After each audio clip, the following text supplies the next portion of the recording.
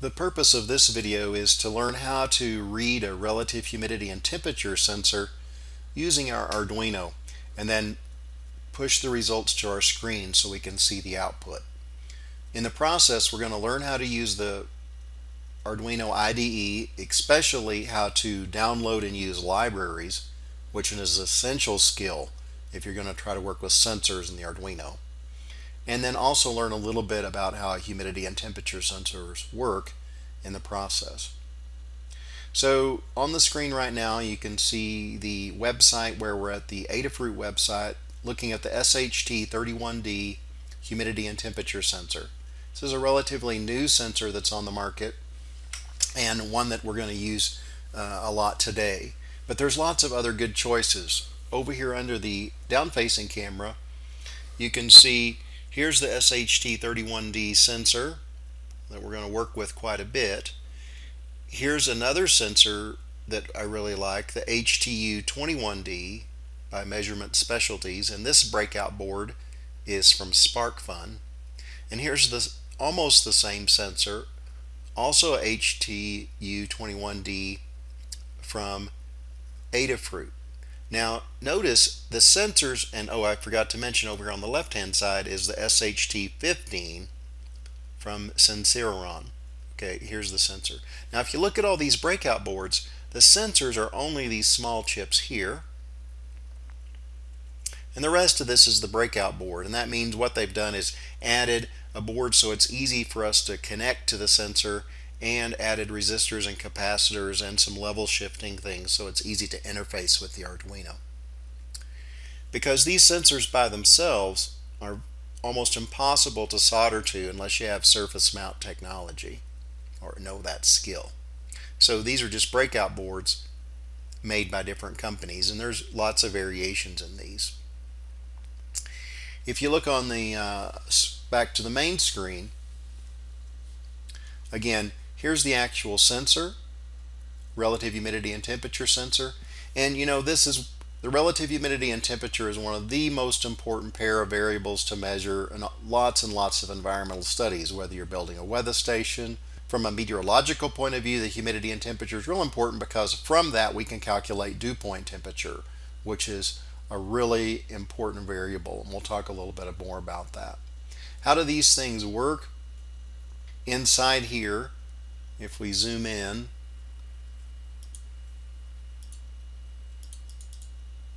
zoom in a little bit, inside this actual chip is a polymer film, and as relative humidity increases, the film absorbs more water molecules. As relative humidity decreases, it loses molecules, and that polymer film is connected to a capacitance circuit. The film is acting as the dielectric. So as the system absorbs more water, it changes the capacitance. And then the chip measures the capacitance and relates that back to relative humidity. So it's measuring the relative humidity of the air through a capacitance measurement and then outputting a digital word that we can read with the Arduino. One of the things I wanted to show you real quick when you're trying to make decisions about sensors is you need to learn to read the data sheets. Let's look at this one's real quick. Now, Adafruit, if you go over here to their downloads spot, they have a link to the data sheet. Let's look at it real quickly. So now we're looking at the actual specifications of the sensor made by Sensirion. Here's just some good general information. It's got a wide voltage supply range. It has an I2C interface or an I2C. This is a great interface for the Arduino. Our chip has that capability. Here's probably the most important information. Accuracy. It's plus or minus 2% in the relative humidity and plus or minus 0.3 degrees C for temperature. These are very good specifications. As a person that's done this for a long time, used to have a sensor with this kind of accuracy was, you know, oftentimes several $100s. It's pretty remarkable that we can buy these things now, even in breakout board packages for in the $12 to $15 range. We can get lots of other good information from the data sheet. even if we're not engineers. We can see basically how it works. Like I said, the sensor is read in terms of capacitance. It goes through an analog to digital converter. Then there's a digital interface where it outputs to two lines, SDA, the data, and the clock signal. And we'll talk more about that later. Let's go down here and get a better look at the accuracy. One thing you want to learn to do is look at these accuracy tables or performance tables. Notice this data sheet is for two sensors, SHT30 and the SHT31. We're using the 31. So you want to make sure you don't get them confused. Notice the SHT31 on its relative humidity performance is lower than the 30 is lower than the 31, or has greater tolerance. So guess what I'm trying to say is the SHT31 is the more accurate and higher quality sensor. It's really good to learn to read these graphs.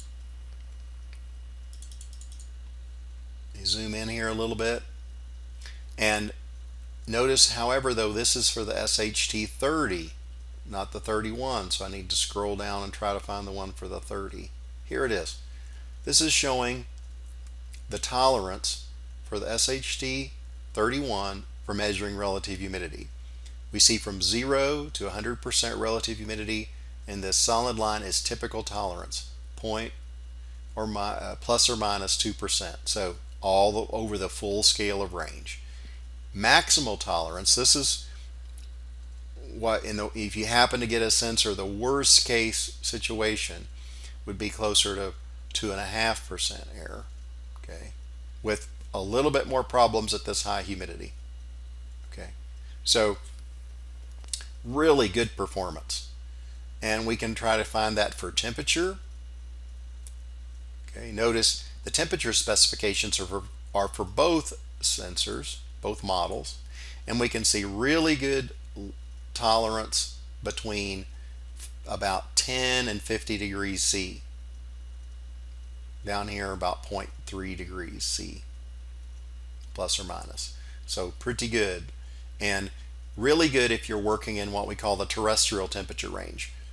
You know, a lot of the time for those of us working outdoors in agriculture or ecology or hydrology, biology, we're really interested in that. This is a really good range for us. Notice when it gets really cold or really hot, the performance declines. You start getting larger errors, although they're not huge.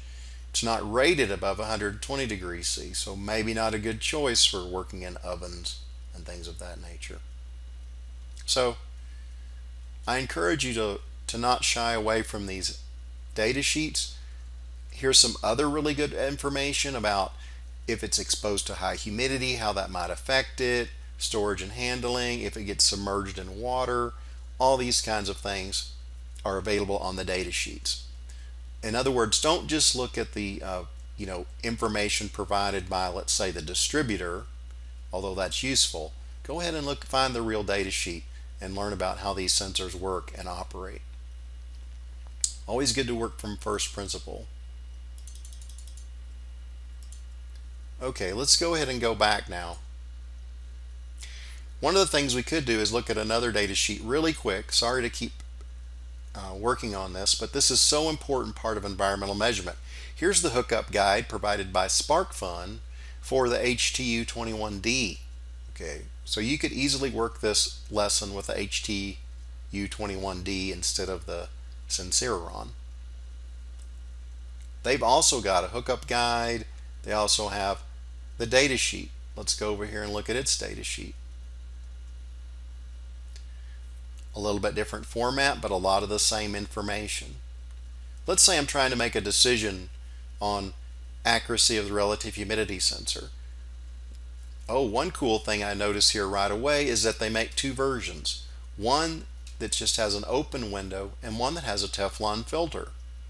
This is really a great feature if you're working outdoors and it's dusty and dirty, because dust and dirt on your sensor can affect its performance. So having this option to have a Teflon filter is great. And that's exactly what you see here under the down-facing camera. Here's the SparkFun version without the Teflon filter. Here's the Adafruit version with the Teflon filter. Okay, so either one. Depends on your application which one you might choose.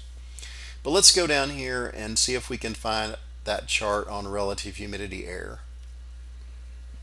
Looks like here it is. Zoom in a little bit and we can see over this range that we're normally working, it also has a rated accuracy plus or minus 2%, except once you get below 20 or over 100. So not quite as good as the Sensiron. And if you look at the maximal tolerance, it's 3% over the typical range rather than 2.5. So on paper, it looks like the Sensiron has a little bit better performance than the HTU21D, but it probably in many cases is not enough to matter. So both of them look like really good options. And so your decision on which sensor or breakout to use might be a function of something else, like its durability or its power consumption or how fast it can collect data, things of that nature. Okay, let's do something fun and actually collect some data. So I'm going to go back here and look at the SHT31D. It's one we're going to primarily use. And let's go over here to Adafruit's wiring and test feature. Here you can see the wiring. So let's just start from scratch and wire our system up. Here I've got the Arduino. I'm going to take the SHT31 and attach it to the breadboard.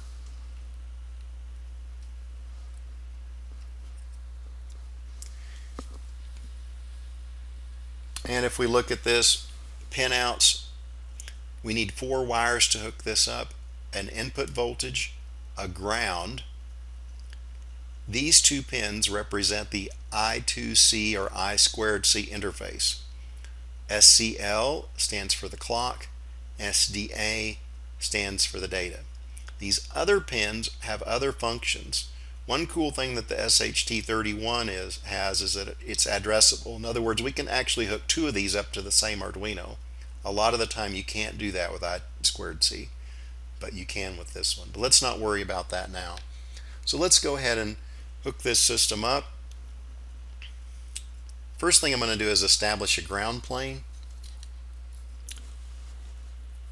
So I'm going to hook to ground over here and actually hook it to this sidebar on the breadboard. That's going to give me a ground anywhere along here that I want to hook up to. And then I'm going to go ahead and hook up the ground. So now my chip is grounded. Now I need to give it some voltage. This chip is rated for 5 volts. Remember, you have to be very careful to make sure you're applying the right level of voltage. And I can tell you it's very easy to miss these pins along here, so try to double check that. Notice I don't have this plugged into my computer while I'm doing this work. Now I'm ready to hook up my data systems, so I'm going to hook up the data pin, which is here. Well, let's hook up the clock first. That's the next one, SCL. The clock pin corresponds to pin A5 on the Arduino, or this very outside pin up here, okay, as shown on the metro diagram. I'm going to go ahead and use this one. And then finally I'm ready to hook up my data pin, which goes here. So that should be it. That should be all I need to collect data. I'm going to kind of look this over and double check it. Looks okay. And now I'm ready to try to write a program or find a program that will allow me to read the sensor.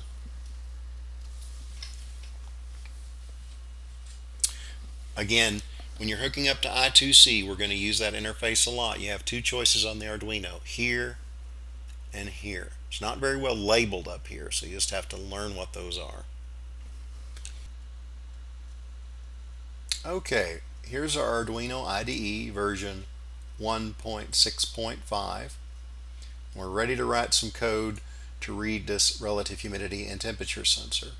Now, communicating with these types of chips over an I2C interface is a fairly complex process. Fortunately, people have written libraries that allow to make that communication easy. Now, what are libraries? Libraries are chunks of code that we can import into our own programs and then use them to accomplish what we need to do. There's standard libraries that just come with the Arduino. Let me show you those. If you go to Sketch and you go to Include Library, you can see these are the standardized Arduino libraries. That's going to come when you install the IDE. But we can go to this place called Manage Libraries and import libraries that have been authorized by Arduino, and we can also add zip libraries from lots of other sources. Where do your libraries reside? These imported ones. If you go, at least in Windows, in my documents, here's my Arduino. This is my sketch folder. This is where all my programs. This folder is set up automatically when you install the Arduino IDE. We click on there. Here you can see I've got lots of programs. But let's look at my libraries. There's nothing in there right now. This is a subfolder in Arduino. So I'm in Arduino, libraries. There's nothing there. Okay. Let's go back here. Now let's bring in a library for the SHT31D. So I'm going to go to Sketch, Include Library, and I'm going to go to Manage Libraries. Okay, this is the library manager. And these are all the authorized libraries. There's a bunch of them for all kinds of different things. Let's do a search for SHT31. Indeed, here the Adafruit library is already authorized and makes it really easy to install. All you have to do is click on this and then install, and it will automatically install the library, and you'll see this little installed word appear here. This means it's installed. Let's close the library manager. Now if we go back here and look at our include library, notice what's appeared down here. A new library called recommended libraries, and it's available for use. Okay. If we go back over to our Arduino folder, sketch folder, and look under libraries, now there's a subfolder here. Okay. Let's open that up and look at it real quick. These are the actual library files, the .cpp and .h, some README, and most of the time they have some examples. I've got one here called SHT31 test. That's good news for us because we can do that to see if our chip and our wiring is working. Alright, so I'm going to minimize that. Now let's see if we can open up that example. Files, examples. If we go down here, there's the Adafruit SHT31 library, and there's their example code. Let's open up that up, and there we go. Let's take a quick look at this sketch. At the top is some comments. Notice they're gray. 3 include files, the Arduino H, Wire H, those are standardized libraries, and here's the library we just imported. We start by setting up the object, which the library is going to use. Here's the setup section. Remember, this only is executed one time. The program first starts. What's going on here is we're setting up the serial ports to 9600 baud so we can send data over USB back to our computer using something called a serial monitor. This next section right here is a little loop that well, first it prints out back to our screen that it's doing a test of the SHT31. Then it checks for the SHT31, specifies its address. Remember, you can use up to 2 on the same Arduino here, either 44 or 45. This is a hexadecimal number. And it tries to start it and sees if it can find it. If it can't find it, it just sends out a message, we can't find the sensor, and stops. If it does find the sensor, it goes down into this loop. In the loop, it reads temperature and humidity. These commands right here for temperature and humidity are coming from that library that we imported. After it has the data, it comes down here to this section where it checks to see if it's not a number, then print there's some kind of a problem. If it is a number, go ahead and print the results. See right here where it says serial print temperature, which it retrieved or found up here. Okay, let's just first compile this thing to see if it will compile. It looks like it's going to. That's a good sign. That means that the library probably installed properly. Now let's connect our Arduino.